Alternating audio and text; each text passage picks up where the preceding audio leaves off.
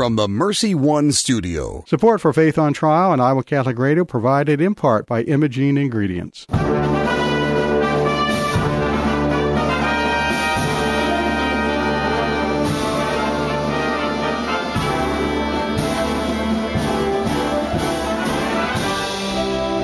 Our freedom of conscience and religion is being challenged by laws and regulations imposed by secular society.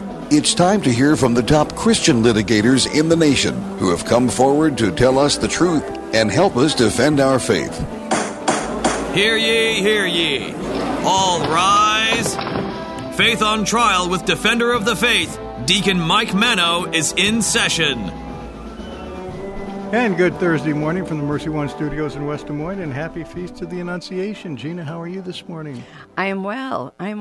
So the Feast of the Annunciation, right in the middle of the Easter season.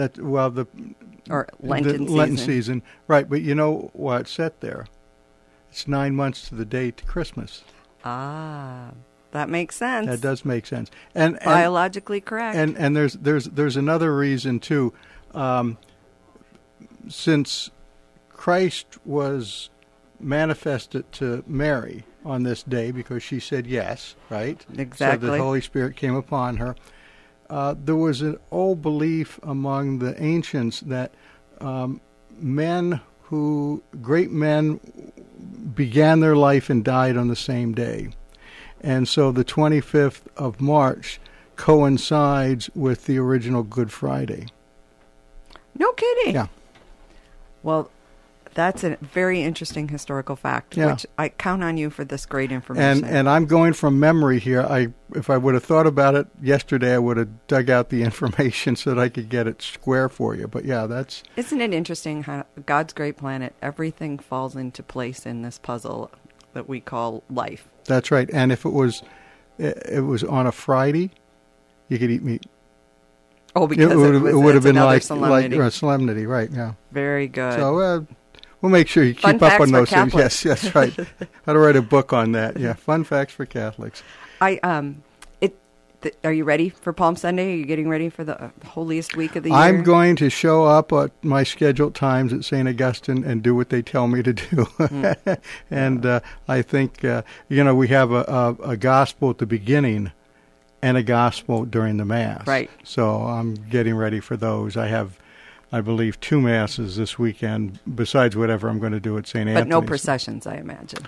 I don't know. Well, I don't know. I do miss the pageantry of Palm I'm going Sunday. to show up, and now they've loosened some of the regulations a little bit here, so I think maybe we will have a procession. So we'll see. Well, I hope so. I hope so, I think too. it's important for all of the senses to be involved in the celebration. The one that I hope we don't miss is the one after the Mass on Holy Thursday, the procession to take the Eucharist to the altar of repose. To me, that's a very meaningful Does that procession. involve the entire congregation? No, it's just the people on the altar, right? Mm-hmm. And we take the Eucharist to the altar of repose, really symbolizing Christ leaving the Last Supper and going to the desert or going to the Garden of Olives. Yeah, and that to me is kind of the highlight of these days up until the Easter Vigil. Very good. Yeah. Well, the services will be wonderful. I hope so, because we missed them last year.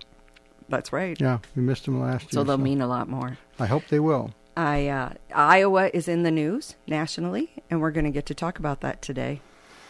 Yeah, Some very interesting court cases that protect our First Amendment. Business leaders in Christ, and we've talked about this before, this case from Iowa City where the university deplatformed or removed a group from the roster of approved student groups, and they finally got their day in the 8th Circuit Court of Appeals, which excoriated the university. Yes. So, yeah. Yes. I'm anxious to... We talked to a state legislator today? Yes, we did. We talked to Senator Amy Sinclair yesterday. We taped that interview, and we'll be playing it a little bit later.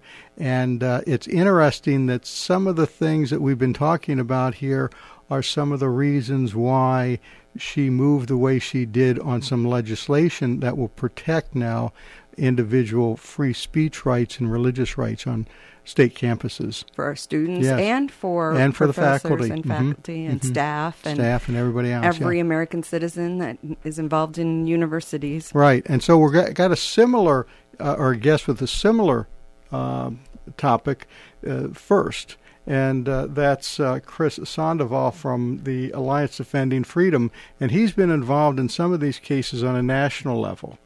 And he's involved in one now from, I think it's from Arkansas, going to the Supreme Court on one of the issues that was decided in the Eighth Circuit case involving business leaders in Christ, which is, are the university officials who make these rules and these decisions that clearly violate a person's free speech and religious convictions, are they personally liable for damages? Right. And the Eighth Circuit said, you betcha they are. I'm really anxious to hear how that has progressed and what this means moving forward for all students. Well, earlier, and I should note this, earlier the Eighth Circuit had come out kind of equivocal on that. Yes, no, maybe. But this one is pretty definite. This is pretty definite. So we'll find out when we talk to these folks. Go ahead. You were going to say something. I think I was just going to say, let's begin with a prayer. I was just going to say the same thing. We're thinking on the same lines here. We've been together too long, I guess, doing this. All right, go ahead. A prayer for peace today. In the name of the Father, and the Son, and the Holy Spirit, amen. God of peace, bring your peace to our violent world, peace in the hearts of all men and women, and peace among the nations of this earth. Turn to your way of love those whose hearts and minds are consumed with hatred. Strengthen us in hope, and give us the wisdom and courage to work tirelessly for a world where true peace and love reign among nations and in the hearts of all. Amen. Amen. Thank you, Gina. And we'll be right back after these messages. You're listening to Faith on Trial on Iowa Catholic Radio. Support for Iowa Catholic Radio and John Leonetti in the Morning is provided by Blessman International. Blessman International partners with volunteers and donors to provide sustainable programs for children in South Africa by leading a 12-day, all-inclusive experience sharing the heart of Christ with vulnerable children in South Africa.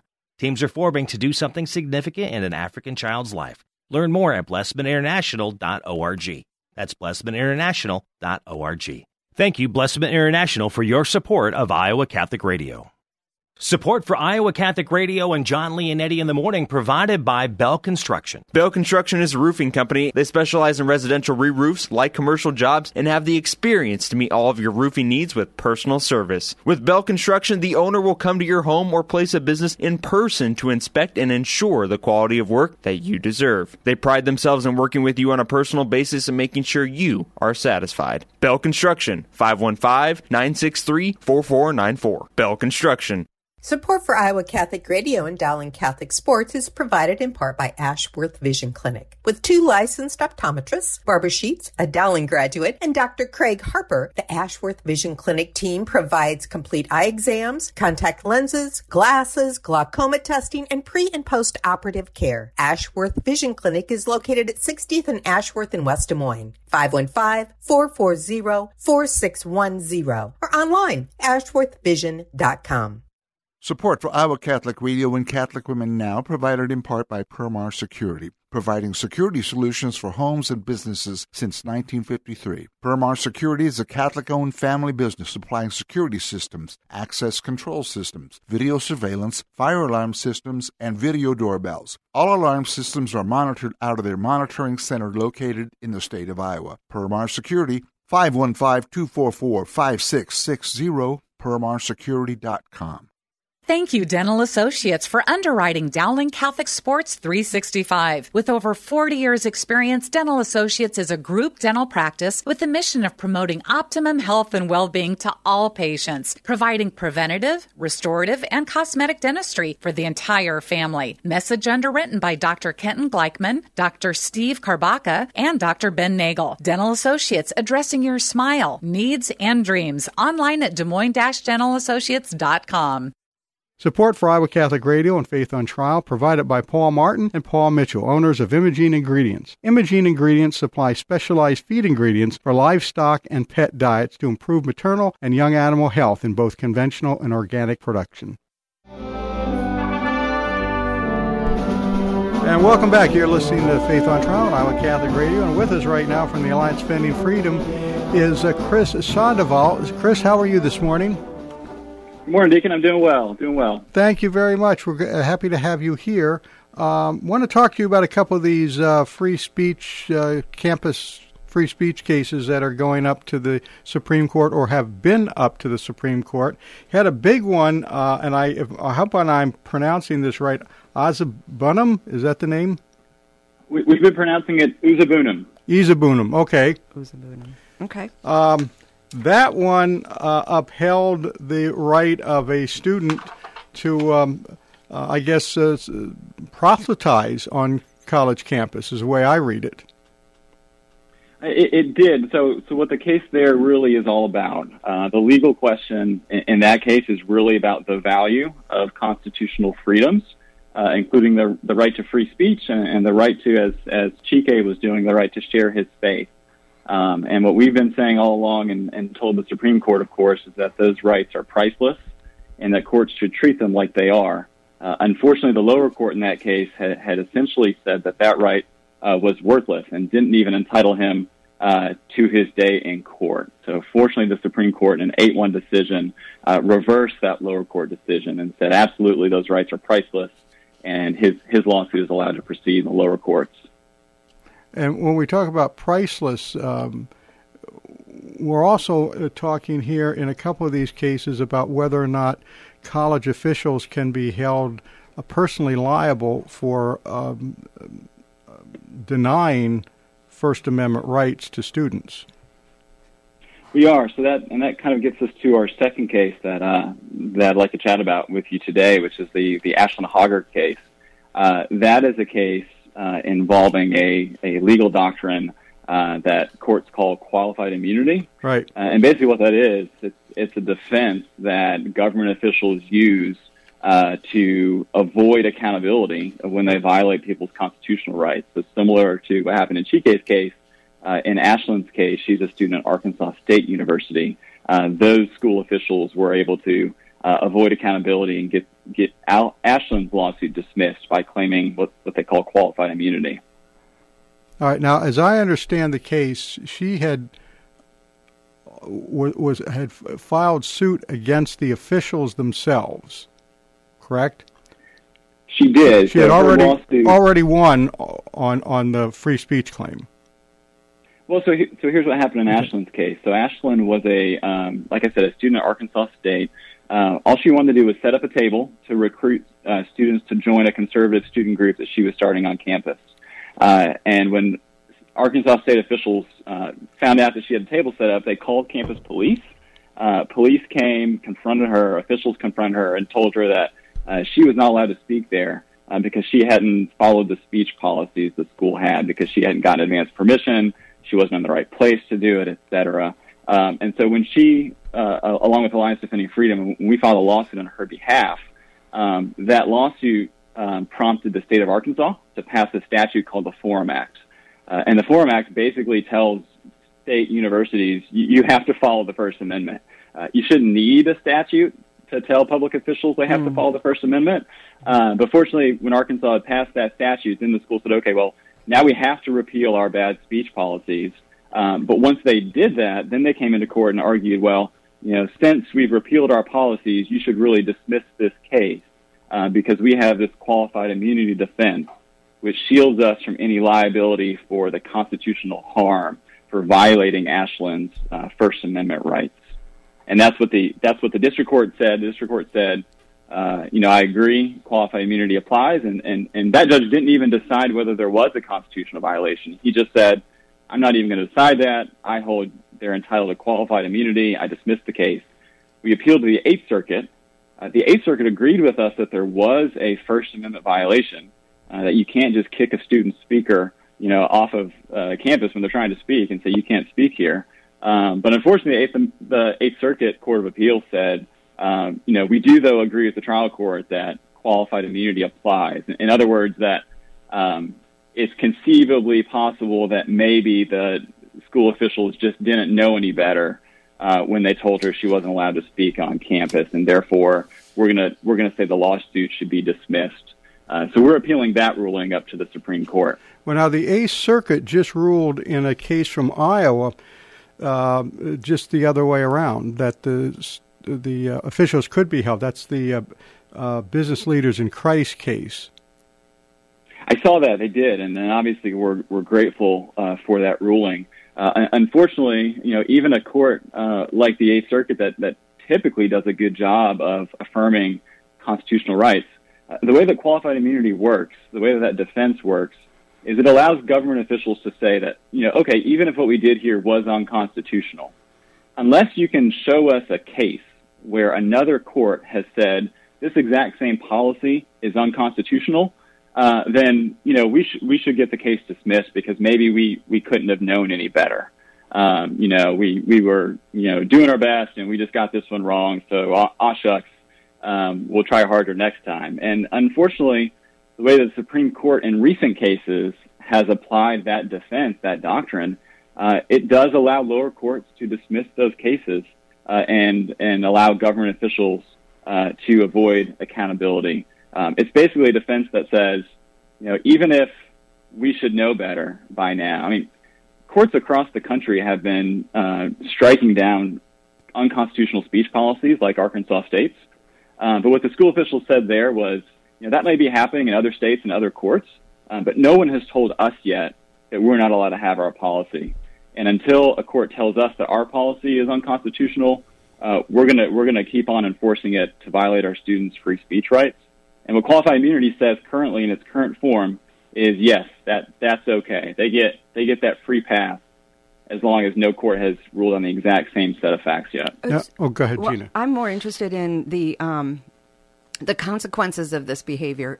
So you mentioned that Arkansas has legislated protections for the students, and we're going to talk to an Iowa legislator that they're in the process of also putting some teeth to it and providing some consequences for the administrators or professors that engage in this activity of violating the students' rights.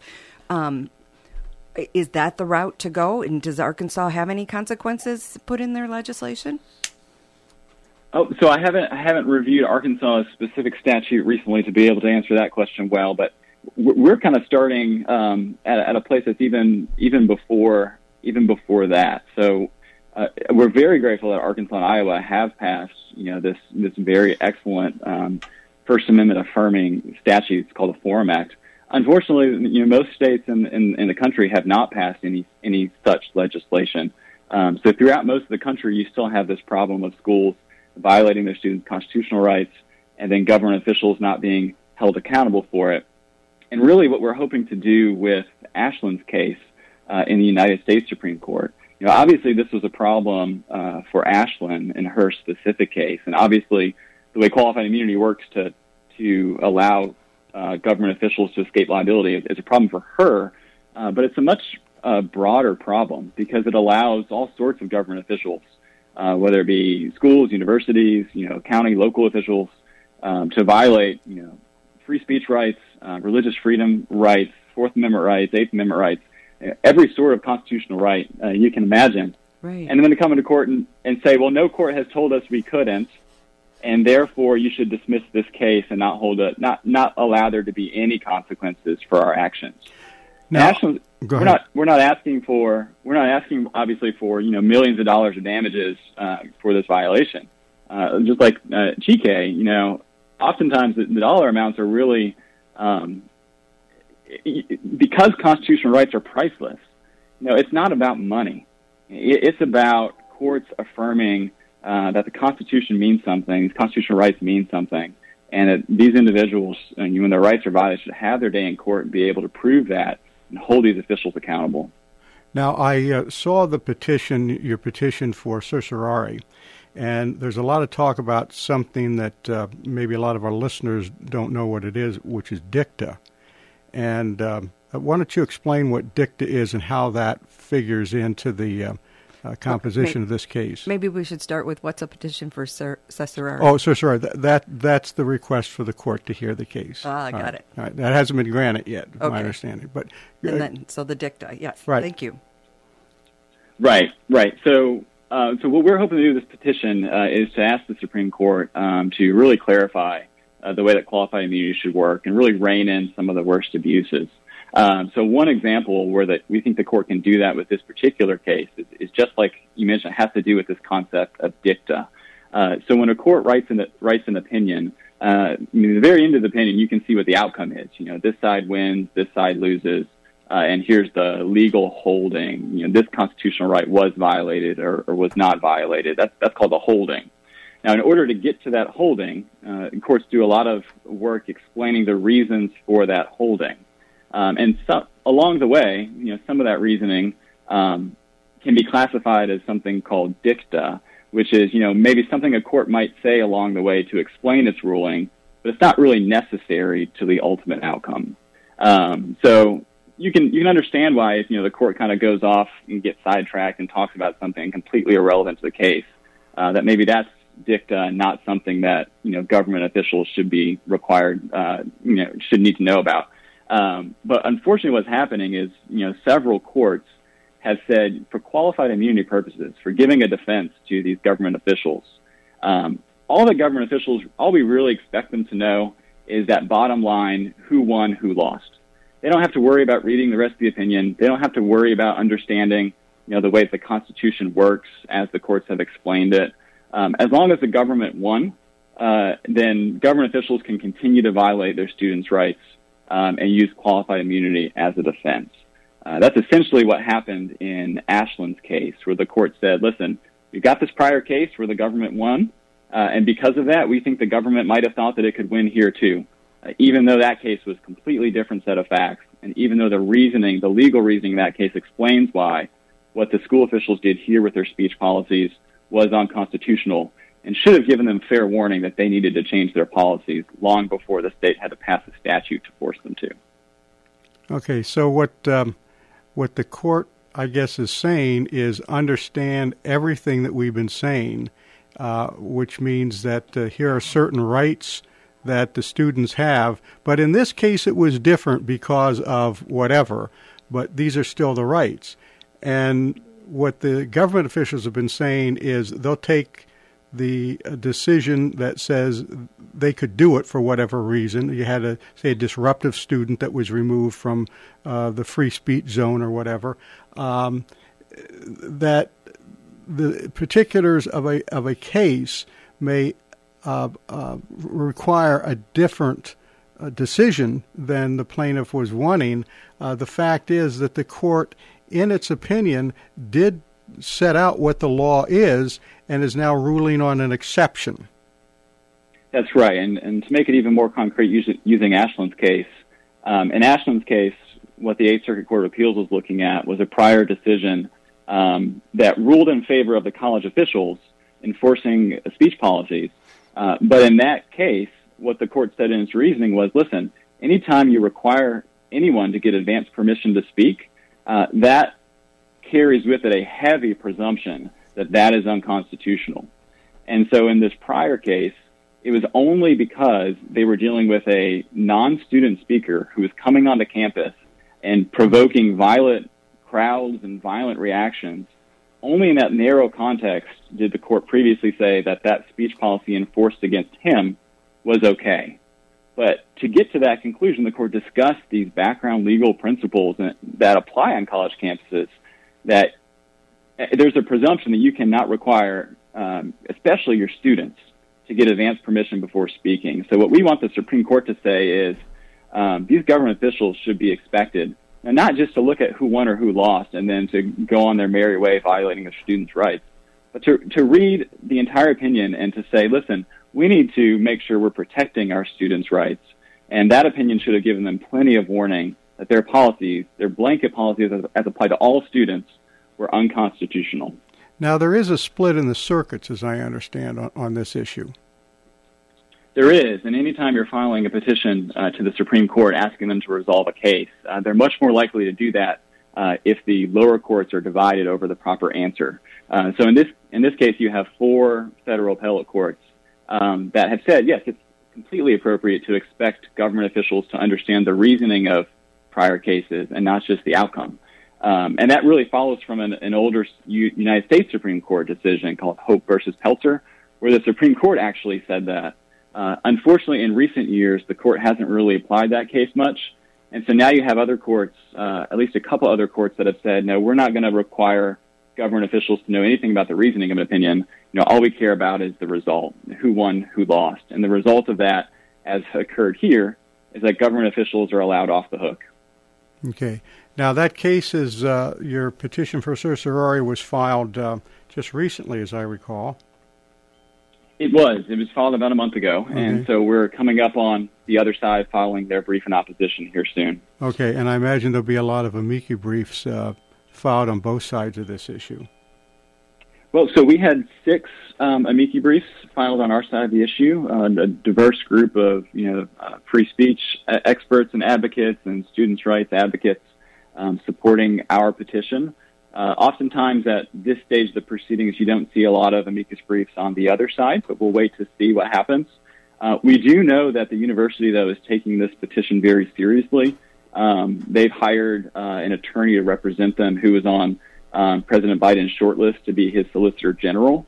So they've gone and kind of called in the big dogs to defend what they did here and to defend what the lower court did here. So we think that shows that they've realized that there's a real possibility the court is going to be interested in this case and take this case to right one of the wrongs with qualified immunity. Okay, now the court has no time frame to which they have to reply to your request. In terms of giving us a ruling on whether or not to accept the appeal, that's correct. That's correct. Sometimes they'll rule on it the first time they look at the case, and other times they'll hold the case for several weeks as they consider it. Okay. And then once they take the case, if they do take the case, then we start the process all over again with new briefing. Then you get a bunch of amici briefs filed, and then finally, hopefully, one of these days you get a hearing. That's right. So we would expect to get a hearing in this case if the court does take the case sometime in the next term, which starts in October of this year. So sometime in the fall or winter, we would expect to get that hearing. And then it would be maybe to the end of that term before you get a final reply, final answer. That's from right. the court. So at the very latest, we would get an opinion by June of next year. Okay. So this is not an overnight project for you. It's very much not, as all of these cases go, and especially when you're dealing with students at colleges and universities. These cases take a long time to play out. That's one of the challenges in litigating these cases, is that students graduate, schools will play strategic games and change their policies and try to get them dismissed and then change their policies back after the fact. So that's why it's so important that, these cases are allowed to go forward, that the court isn't putting up roadblocks that prevent students from holding school officials accountable when they violate their rights. And that's why these two cases are so important. Now, if somebody who is listening knows of someone who may need your help, how do they get a hold of Alliance Defending Freedom? Sure. You can go to our website at adflegal.org. You'll be able to find a link on there that will tell you how to contact us. And obviously, we are always eager to defend constitutional rights. And then also, if you just want to go there and learn more about the cases that we're involved in, ways that you can get involved, and ways that you can be praying about our case, which, of course, is the most important thing you can be doing for us. That's a great place to do all of that as well. And of course, if you have some spare change you want to send their way, because everything ADF does is pro bono to the client. This is true. These constitutional rights are priceless. We don't take any money from our clients. So, of course, we obviously do appreciate and need that support from people like your listeners. Good. And now, anything you get off this radio program, remember, we get 10% back, right? For the Okay, good to know. Good to know. That's right. All right. Chris Schandevel, thank you very much for joining us today from the Alliance Defending Freedom. We certainly appreciate your time, and we appreciate what you are doing. Thanks so much, Deacon. Thanks, Gina. Great being here with you. Certainly. Thank you. And you're listening to Faith on Trial on Iowa Catholic Radio, and Gina and I will be back in just a few minutes. Support for Iowa Catholic Radio and Dowling Catholic Sports is provided in part by Ashworth Vision Clinic. With 2 licensed optometrists, Barbara Sheets, a Dowling graduate, and Dr. Craig Harper, the Ashworth Vision Clinic team provides complete eye exams, contact lenses, glasses, glaucoma testing, and pre- and post-operative care. Ashworth Vision Clinic is located at 60th and Ashworth in West Des Moines. 515-440-4610 or online, ashworthvision.com. Support for Iowa Catholic Radio and Catholic Women Now provided in part by Permar Security, providing security solutions for homes and businesses since 1953. Permar Security is a Catholic-owned family business supplying security systems, access control systems, video surveillance, fire alarm systems, and video doorbells. All alarm systems are monitored out of their monitoring center located in the state of Iowa. Permar Security, 515-244-5660, permarsecurity.com. Thank you, Dental Associates, for underwriting Dowling Catholic Sports 365. With over 40 years' experience, Dental Associates is a group dental practice with the mission of promoting optimum health and well-being to all patients, providing preventative, restorative, and cosmetic dentistry for the entire family. Message underwritten by Dr. Kenton Gleichman, Dr. Steve Karbaka, and Dr. Ben Nagel. Dental Associates, addressing your smile, needs, and dreams. Online at DesMoines-DentalAssociates.com. Support for Iowa Catholic Radio and John Leonetti in the morning is provided by Five Sons Naturescapes. Five Sons Naturescapes is a Catholic veteran-owned family company providing premium outdoor landscaping, clean up and restore outdoor living space with retaining walls, privacy fencing, pergolas, paver sidewalks, and patios. Issues with soil settling and water around the foundation and yard? Five Sons Naturescapes can grade and install drainage tile to help. Five Sons Naturescapes online at fivesonsnaturescapes.com. What is the best gift ever? Giving a Catholic education is at the top of my list. Your contribution to CTO helps families send their children to our Catholic schools who otherwise could not afford it. In giving to CTO, you receive the best tax credits ever. Pledge or donate online at ctoiowa.org. The bottom line, it's for the kids and their future. Here's your forecast on Iowa Catholic Radio. Low pressure is moving up the Mississippi Valley, and that could bring us a few showers for the afternoon. Our high today will be around 50. Overnight, partly cloudy and mid to upper 30s, and then a little sunshine coming back tomorrow with some clouds. Our high in the upper 50s. Rain looks likely Friday night into Saturday. The weather is brought to you by Divine Treasures, a Catholic book and gift store serving the Des Moines community for over 25 years. I'm meteorologist Steve Hamilton on Iowa Catholic Radio. You're listening to Faith on Trial on Iowa Catholic Radio, and right now we have with us Senator Amy Sinclair, who is from Allerton, 14th Senatorial District, and we want to talk about some legislation on free speech on college campuses that is in the Iowa legislature right now. So, Senator, welcome to our program. Hey, thank you for having me. Certainly. Just before we start on talking about the bills here, why don't you give us a little thumbnail version of who you are? Your name may not be familiar to some of our listeners. Sure, I'd be happy to. My name is Amy Sinclair, and I actually serve, as you said, the 14th District in the Iowa Senate. I serve as the Senate Majority Whip. And then I also serve as the chair of the Education Committee, and so do a lot of work related to education policy, and in particular, the bill we're going to talk about today has been a passion of mine. This whole notion of intellectual freedom and freedom of speech and assembly. These are passions of mine that I've had, and so I've worked pretty diligently to protect and defend those. And so this ties right in with who I am as a person. I as you said, I live down in Allerton, pretty rural, and I have 3 kids, Evan, Mitch, and Carter. Very good. Very good. Now, the bill we're talking about today is, I guess it's now House File 744. Is that correct? Yes. We sent the Senate file to the House, and they divided the 2 major topics into one that deals with your mandatory trainings for staff, and the other dealt specifically with just issues of free speech and protections of First Amendment rights. And so the protections of First Amendment rights, all of that information can be found in House File 744. Okay. Now, just can you give us a little background on these two bills now and what they would actually do if passed and signed into law by Governor Reynolds? Sure, and let's run with House File 744 because that's kind of the topic that circles so closely with those First Amendment rights of freedom of speech and expression and assembly. This past year it's been a trying year for everyone, right? We've had a pandemic, we've had lockdowns, we've had people being separated from friends and families, and it's been a stressful year for everyone. But I think some things that are going on in the background that should stress us all, even as much as what's been going on that everybody sees, are some of these issues that we're seeing on our college campuses and in our K-12 schools. 3 really high-profile situations arose through the last year that has prompted this legislation. First of all, on the campus of the University of Northern Iowa, the UNI Students for Life was denied official campus club status, if you will, by the student government. Now that decision was overturned by the university president. President Nook handled that well.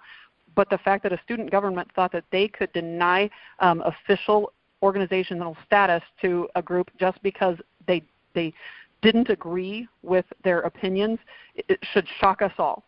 The second case was at Iowa State University, where a professor actually put into her syllabus that certain conservative topics couldn't be discussed. You can't write or talk about the right to life. You can't write or talk about support for Second Amendment rights. You can't express certain conservative ideals, or you will be expelled from her class, and her class happened to be a required course. So essentially, you have to say what I want you to say, or you can't get the credits you need to graduate from my classroom. And that's shocking. And again, President Winterstein responded well. Those students, that syllabus was corrected. Those students were not discriminated against on that level. But it shouldn't have happened, just as at UNI, right. That shouldn't have happened. This shouldn't have happened either. And the third, and maybe the final straw in the whole situation, was at the University of Iowa's College of Dentistry, where the administration of the College of Dentistry spoke out against an executive order that was enacted by President Trump related to race and sex training and some divisive concepts there. There was an executive order issued that would have disallowed any divisive concepts from being the sole expression of trainings for race and sex. And the administration spoke out against that, took a hard stand against that executive order, and a student just responded in the email link that was sent out, but I kind of agree with it. This shouldn't be the only training that we get.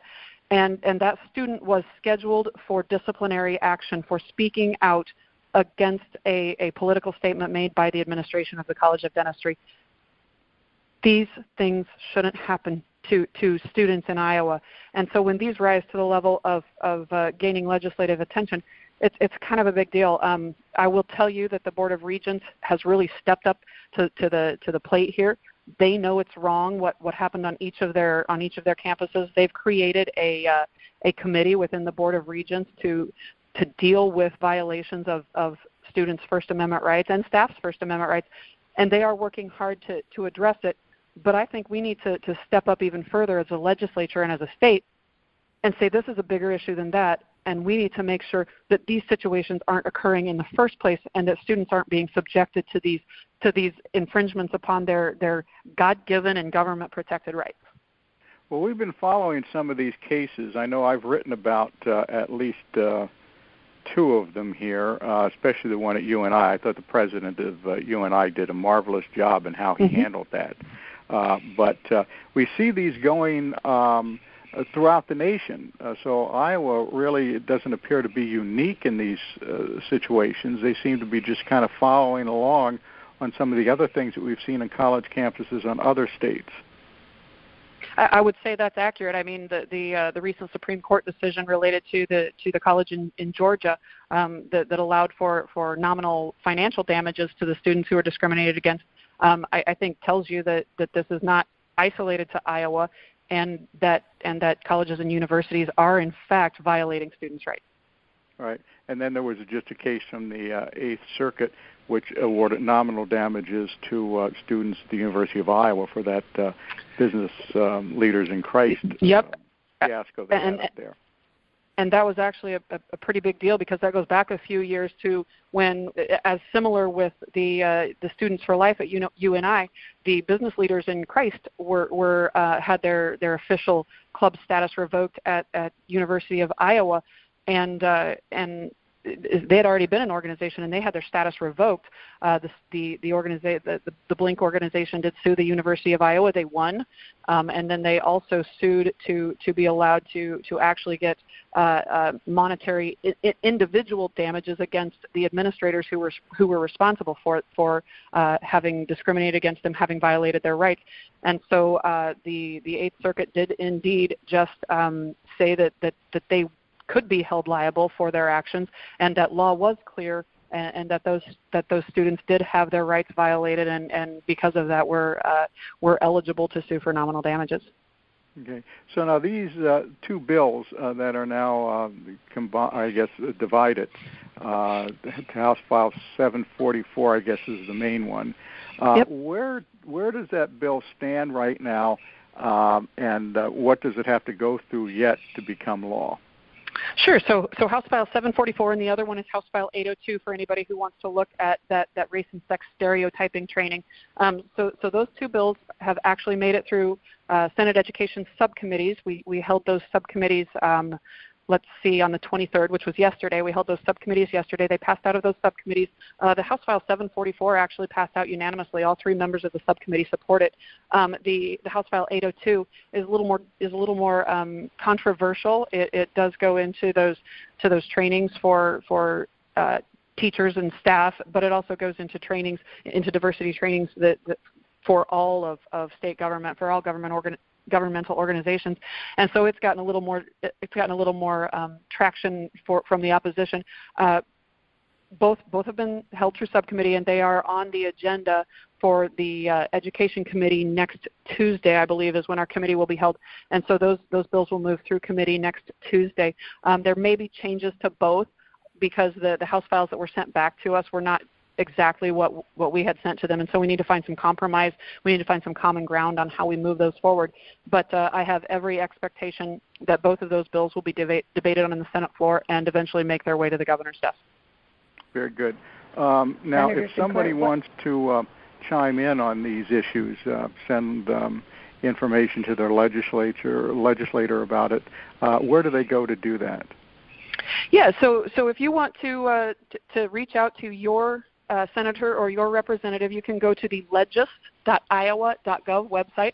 That's legis.iowa.gov,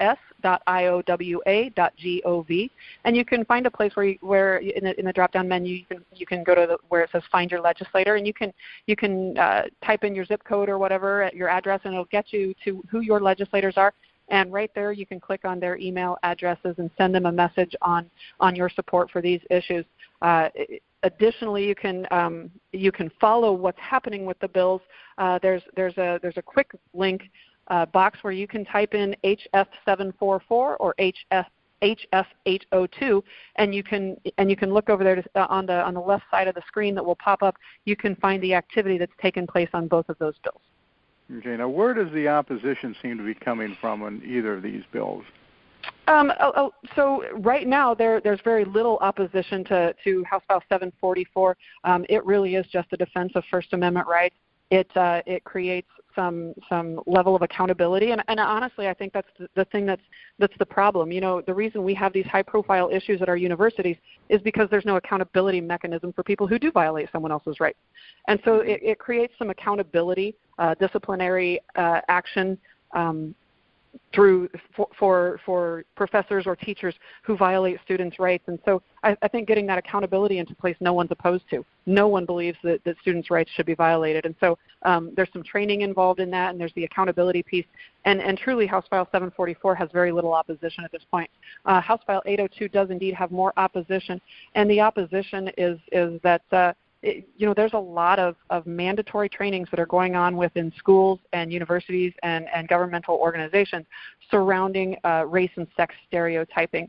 and it only gives one side of the picture, and it paints entire races and sexes and groups of people. It paints them in a broad brush that frankly is just a violation of everything that we would hold dear as Americans. There is no group of people who are all bad or who are all good, but the opposition feels like this is I've been called racist. I've been called homophobic, anti-LGBTQ. It couldn't be further from the truth. The reality of it is we just don't believe that we can, with a broad brush, paint any single group of people as good or bad.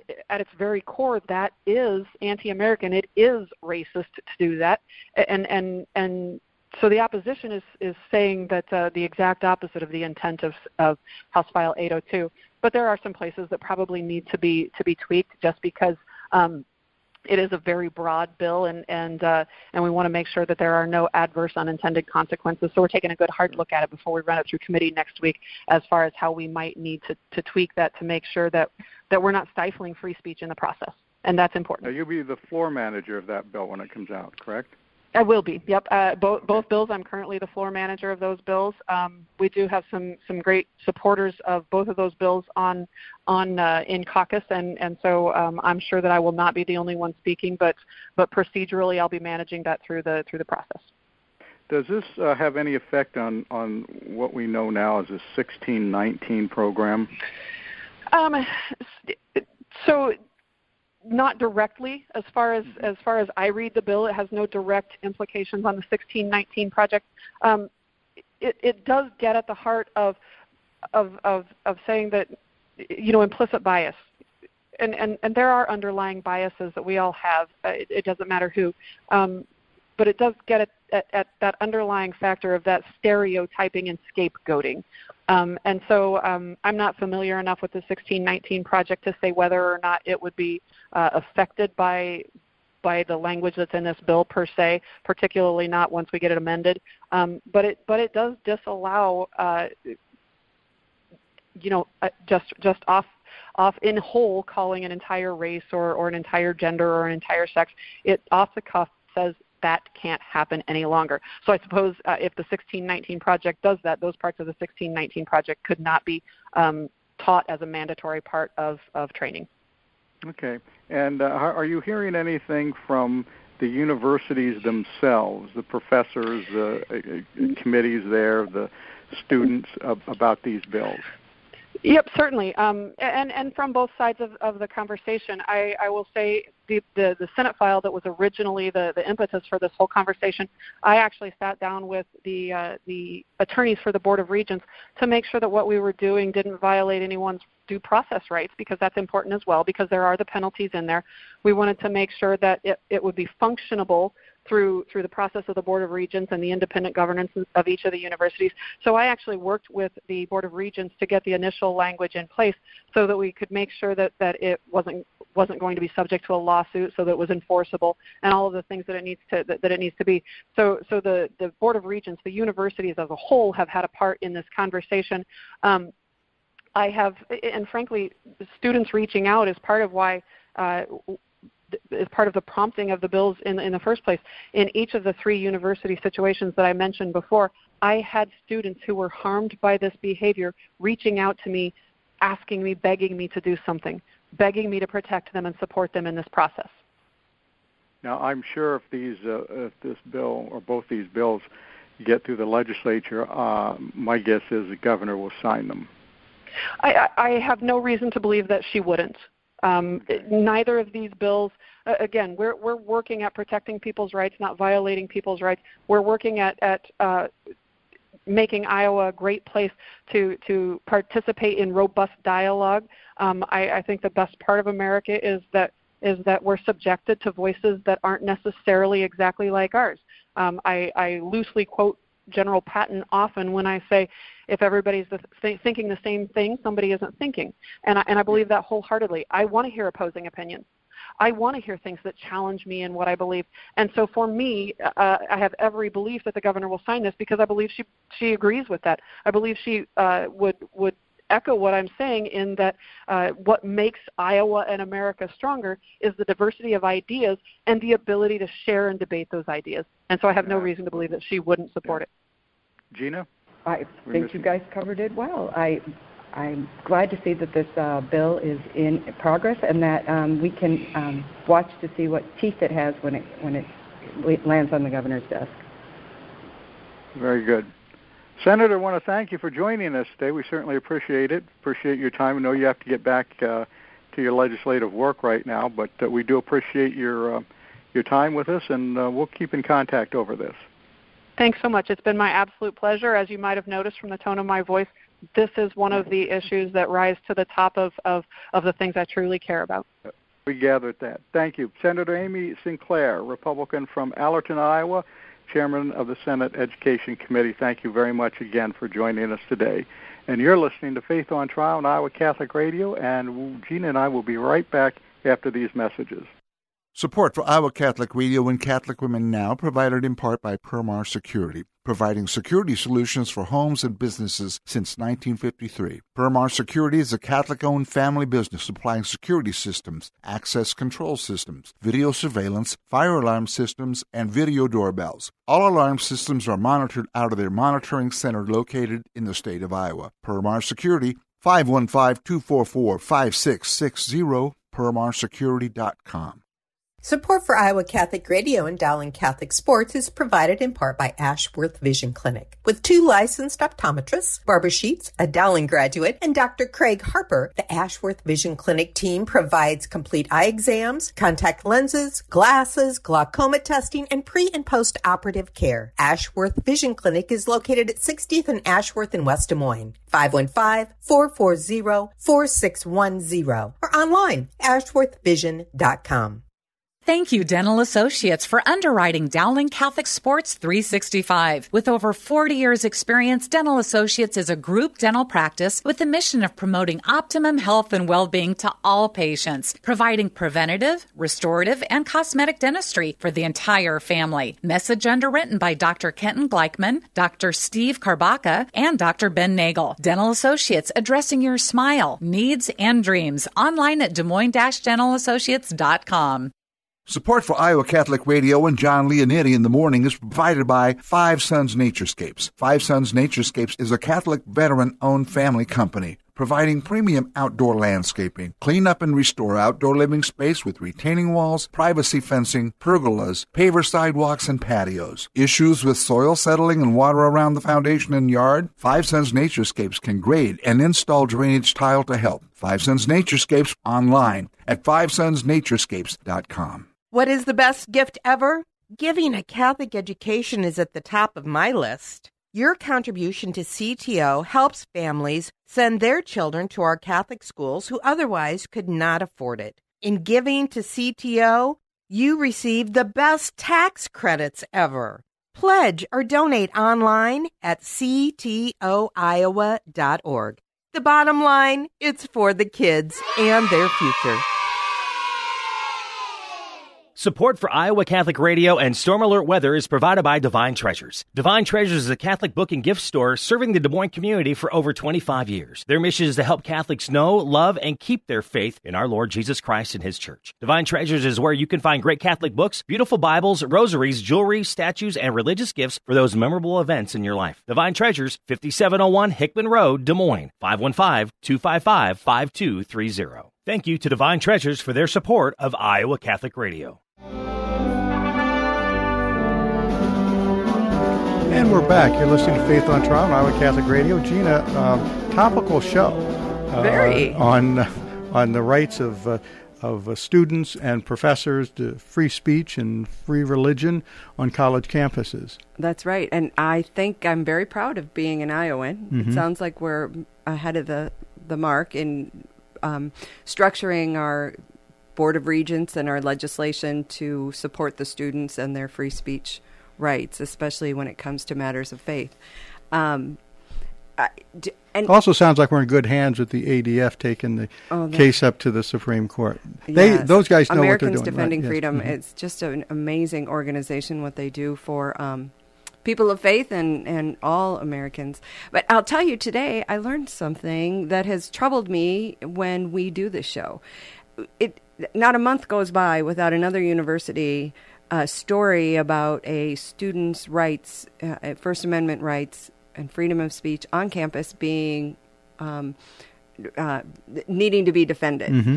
And I don't understand, I've never understood why the universities, after these cases have been decided, continue to allow this activity on their campuses. But today that question was answered. And well, the business leaders in Christ is a perfect example of that, because they were already told by a federal district court judge, you can't do this. And then they turned around and did it again. That's the basic story there. And so that's one of the reasons why I think the Eighth Circuit decided they're going to it sounds take like the immunity away. Depending on how the next Supreme Court ruling comes out, we may have some teeth, and individuals will be able to be sued under these rulings. And I think that may be what is happening. And that is will what is happening. Change things, I think. Yeah. All right. We're pretty much out of time right now, so let's finish off here with our prayer to St. Michael. St. Michael the Archangel, defend us in battle, be our protection against the wickedness and snares of the devil. May God rebuke him, we humbly pray, and do thou, Prince of the heavenly host, by the power of God, thrust into hell Satan and all the evil spirits who prowl about the world, seeking the ruin of souls. Amen. That's it for this week. Thank you for listening. Join us next week for another edition of Faith on Trial. Until then, have a blessed and peaceful week. Our freedom of conscience and religion is being challenged by laws and regulations imposed by secular society. Faith on Trial, with Defender of the Faith, Deacon Mike Mano. Faith on Trial, Thursdays at 10 a.m. on Iowa Catholic Radio, iowacatholicradio.com, and the Iowa Catholic Radio app. Support for Faith on Trial and Iowa Catholic Radio provided in part by Imogene Ingredients.